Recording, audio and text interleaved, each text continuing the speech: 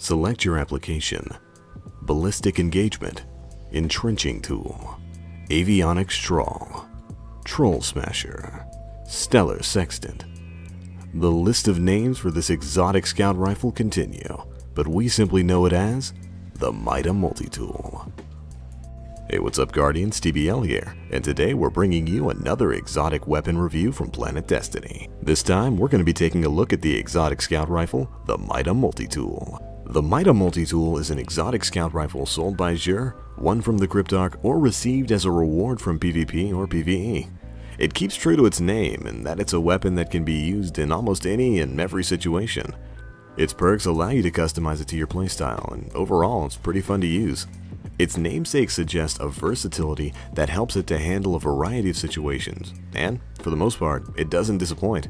Its stats are particularly rare among scout rifles, and its niche lies in mobility. A strange role for a weapon class whose primary function is sustainable DPS at a greater distance. Now, a long time ago, scout rifles got a really great buff. They got their base damage increased by 6%, their damage versus combatants increased by 6% to 25% based on their total tier, and they got improved target acquisition plus additional recoil tuning, so better stability overall. And because of that and many of the other buffs and nerfs that have gone into the game's weapon balance, scout rifles are now a solid choice for both PvP and PvE. Now let's talk a little bit about the good and the bad of this gun. Alright, now here's the good. The MITA multi-tool has respectable base stats with a few notable frontrunners. Its rate of fire of 42 is unusually high for a scout rifle. The two most popular variants, to which the Satyrian Rapier and the Galleon's Demise conform, have 37 and 27 respectively, leaving the MITA a hair faster than those worthy alternatives. Now, with the quickest reload speed available, the MITA reloads practically instantaneously, completely eliminating the need for gear reload buffs or other reload perks such as Outlaw that are often required to make its competitors viable. In that sense, this thing comes right out the box ready to rock and roll. Its stability is not especially stalwart, but it is serviceable to handle its rate of fire without an unreasonable muscle climb even at the maximum fire rate. Magazine size of 21 or 27 with Field Scout is just enough to allow for prolonged fire when necessary. Now, as far as perks go, the MITA has a useful array that complement its role nicely. The third eye is very well suited to the MITA's mobility-heavy profile, allowing Guardians to maintain constant radar uptime even when aiming down sights. This perk is especially excellent for PvP, while being acceptable in PvE as well. Now, the MITA's third row options are a bit of a mixed bag, but there are some standouts. Lightweight grants +2 to agility in all circumstances, and again synergizes well with this weapon's main draws. Field Scout is also a viable alternative for those who want to never be able to let go of the trigger in PvE, increasing the magazine size to an absolutely insane 27 rounds, and providing extra reserve ammo. Now, the MITA's signature exotic ability boosts movement speed and lets the weapon fire on a hair trigger. This movement speed boost is very noticeable and applies while both walking normally and while aiming down sights. It's comparable to single point sling, but it's not limited to ADS in this regard. Now, to really make use of this speed, try wearing the Radiant Dance Machines while using this weapon. For you hunters out there, it'll literally turn you into Sonic the Hedgehog. The uses for this perk are manifold, though an obvious plus is the ability to maintain speed in spite of Weight of Darkness stats in the Abyss and Crota's End. It pretty much trivializes the Abyss section of the raid. In addition to this, a fairly recent patch added MITA's very own personal high caliber rounds-esque perk. Every single bullet fired from it possesses the ability to stagger almost any foe. This is a really useful boon towards keeping a target locked down and pairs well with the MITA's flanking encouraging perk set. But alright, now that we've covered the good, let's take a little bit of a look at what we would consider the bad. Its impact leaves a lot to be desired, with nearly the lowest impact among other scout rifles. Although its naturally high rate of fire helps to compensate, you'll often be wishing for a bit more oomph. And now another thing is that the MITA lacks the highly desirable Firefly, and without it, there's no way to improve its trash mob disposal utility. And it will be outclassed in situations in which damage is paramount.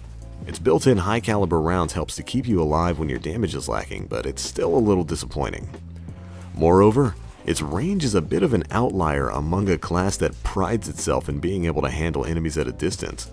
Soft ballistics does nothing to further penalize it, but it still comes at the cost of impact, which is a steep price to pay, even in marginal amounts. Now, both CQB and soft ballistics offer means of boosting your stability, but in return further reduce your effective range or impact to varying degrees. Unfortunately, this is unavoidable, and as Mida frankly shouldn't be used as a long-distance killer, we recommend Smart Drift Control. This reduces range the most of the three, but provides the heftiest boost to stability without compromising impact. It forces Mida into a closer range niche, but ultimately scouts have enough base range to not be particularly troubled in most content, even by a moderate nerf. The multi-tool is a gun that excels at mid-range combat, but still has some varying degrees of close-range utility thanks to its multiple movement-boosting skills. Now, Quick Draw is a rather odd choice for the Mida since it's kind of wasted, when the Mida's equip speeds and general agility-centric profile cause draw times to become mostly a non-issue. Essentially, the Mida is already fast enough on its own. Quick Draw is kind of unnecessary. And although Third Eye is great for certain situations, it is by and large wasted in PvE content where the enemy's location is known and unvarying. Now, the hair trigger function of the signature perk is similarly underwhelming. PS3 users actually don't see any benefit whatsoever, and it does not increase the base fire rate, merely the pressure required on the trigger to fire a round. It's actually a really odd choice for a weapon ability. Now, the last bad thing about the Mida centers around its practicality. There's really just no reason to use it over other exotics like Icebreaker or Thorn or Hawkmoon. Well, save for the small niche sections and in-game content where you can really make use of the double speed boost this gun gives you. But other than that, what reason do you have to give up an exotic slot for it? Although to be fair, that probably can be said for about any other exotic in the game. Now let's take a look at the weapons handling in PvE. In PvE, the Mida mostly serves the role of a weapon whose job is to propel a Guardian through content quickly and efficiently, and it does this pretty well. Its signature perk and the hidden high caliber rounds work in tandem to limit enemy fire reaching you while allowing you in turn to lock down and rapidly dispatch potentially dangerous majors or snipers. Now, without Firefly, the Mida does lack the raw destructive power of some of its stiffest competition. Looking at you, Satyrian Rapier. But the high rate of fire allows it some leeway in this regard. You're gonna reach your objective swiftly, while maintaining high survivability on the merits of your agility and the ability to take cover at the drop of a hat.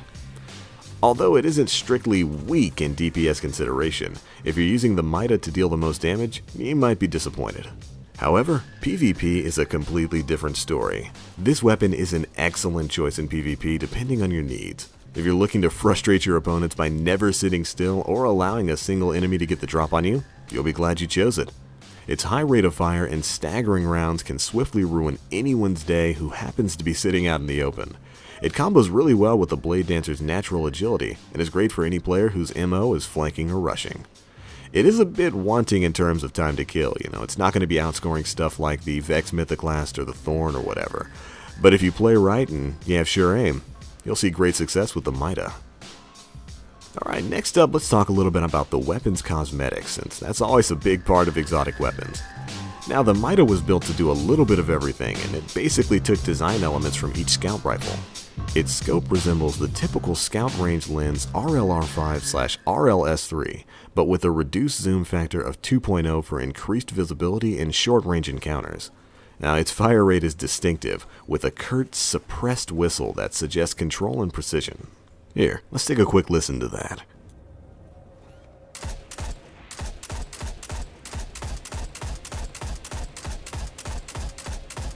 Quiet and deadly.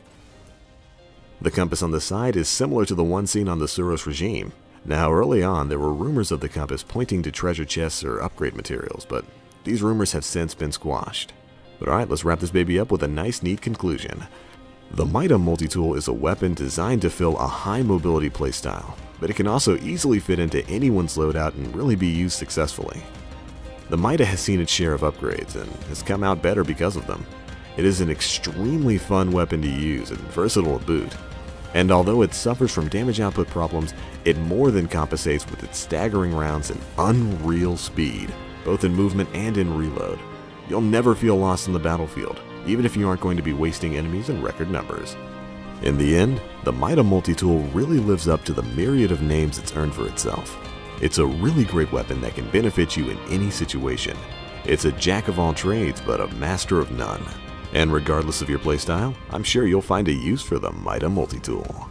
But alright, that's it for this one, guys. Be sure to subscribe to Planet Destiny right here on YouTube, and follow us at PlanetDestiny.com, where you can find a ton more exotic weapon reviews as well as Destiny tips and tricks. We'll catch you in the next one, and as always, I am the Black Link. You Guardians, stay frosty.